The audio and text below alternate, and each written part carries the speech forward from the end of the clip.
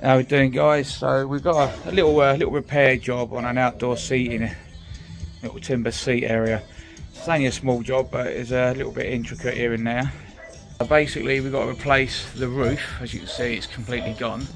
This bit of timber here was completely rotten. So as you can see, guys, this is rotten. This is the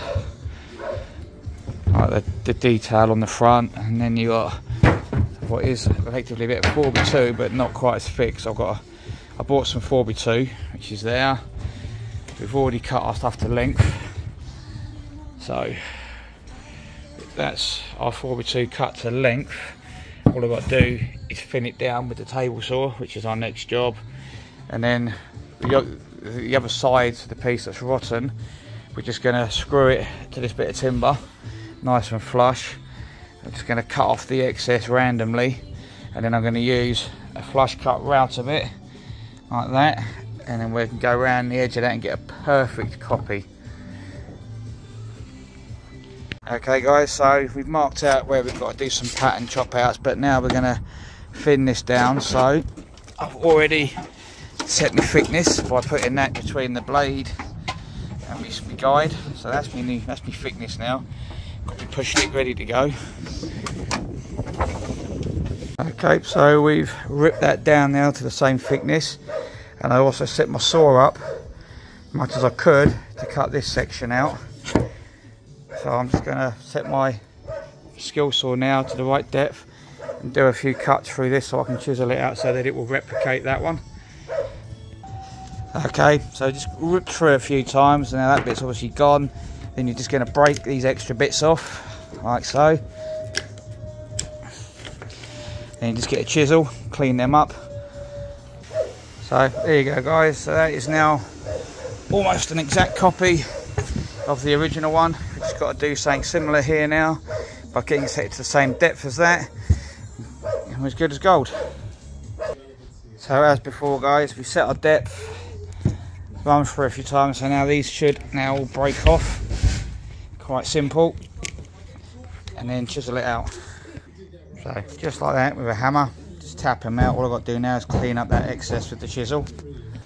So there you go, all cleaned out now. So we just do a quick test fit, and there we go. So all on the top exactly as it was once before, notched out for there as well. So now we get that fixed in place.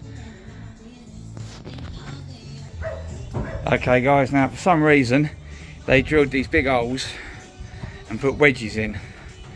As you can see, this one does. I knocked it back in, but it does come out. So I've bought some dowel, which we're going to re-drill, and we're going to put these dowels in there now and glue them in so that it makes this a solid again.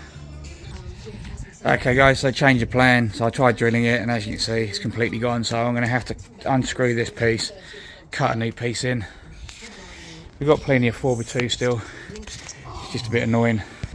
So okay, guys, so as before, we've set our thickness with our guide.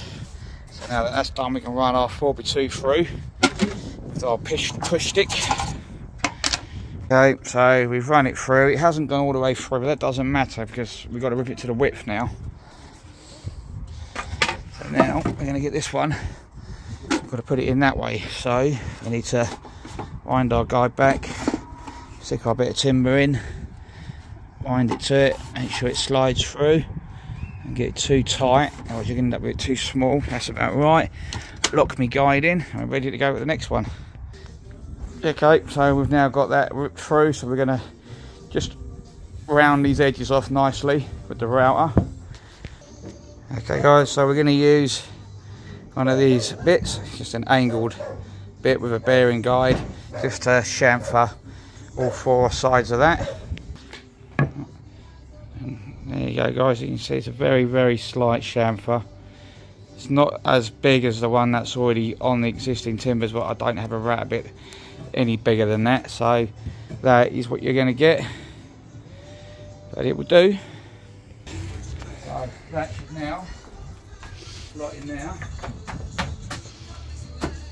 like that as a replacement part, and then we'll just screw that back on, screw another one on there, screw through there, which is already in place, and we're golden. Okay guys, so we got a new bit there, all joined in nicely. New piece in there, all joined in nicely. So all our rotten timber is now removed. So now we just got to cut our fascia boards, which I've already started on. So I've basically cut off most of the excess, so now I'm just going to screw that to this, and then I'm going to use the router to get an exact template. So that's now screwed to that, and we're going to put the router bit in now. So this is the bit we're going to be using. It's a flush cut. So basically what you do is you're going to set it that way round, and then in one go you can replicate that exact pattern. So don't forget guys, always work away from you, never put it towards you because it will kick out. So my bottom pattern guys, so I'm going to start from here.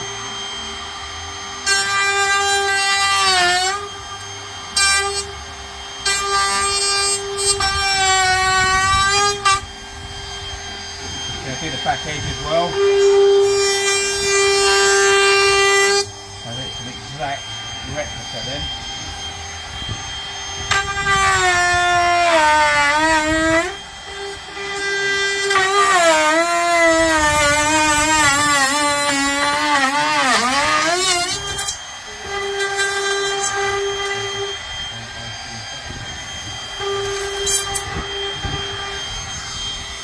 Pause it a second.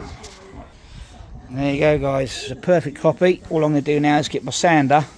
I'm just going to sand all this just to try and get it nice and flat and looking nice and decent, and then screw it on. And there you go guys, so I've sanded it all down. So it's ready for a coat of stain now, which the client's going to do herself. All we've got to do now is attach them to that. And there you go guys. Just got to put the roof on now, which is going to be 18mm OSB. With a little bit of batten on the sides just to help secure everything. But yeah, looking very nice. And there we go guys, back to its original condition, all nicely felted. We've trimmed the feet so that they're all the same height, because that one they were rotten, it was rocking, it was all uneven and unsquare. But yeah, so all nicely done. It's got a nice pitch on the roof. We put a couple of bits of batten underneath just to help tie the felt in. There you go. If you guys like, share, follow. I'll see you on the next one.